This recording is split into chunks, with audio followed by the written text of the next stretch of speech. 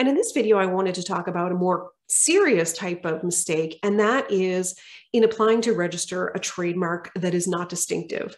So distinctiveness is really the concept that a trademark is inherently capable of identifying just a single source of products and services. So you don't want your trademark to be not capable of basically identifying your business and what you're selling. And so you want to make sure that you are picking a trademark that is inherently capable of identifying just one single business as the source of products or services.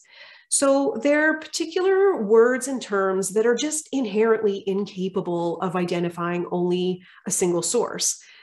Descriptive words, so words basically that talk about a feature, trait, or characteristic of products or services are not capable of identifying a single source, and these words and terms are generally considered not to be distinctive.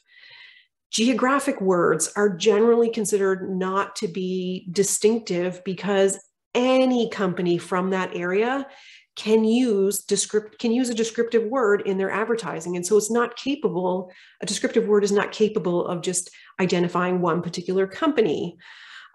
Surnames and personal names are generally considered to be not inherently distinctive, and they don't function as great trademarks unless you're a celebrity and you have attained a certain level of fame and you can prove that.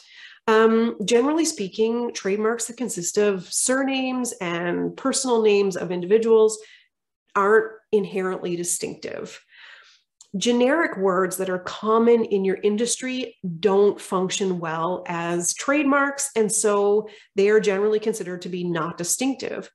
Words that kind of speak to a high quality, like premium or super, these words generally aren't capable of identifying a single source of products and services.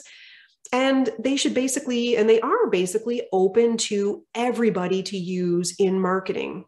So it's important that you pick a trademark that is capable of distinctiveness, and that is identifying your company as the source of products and services, and that you only waste your time or you only spend your time applying to register trademarks that are distinctive.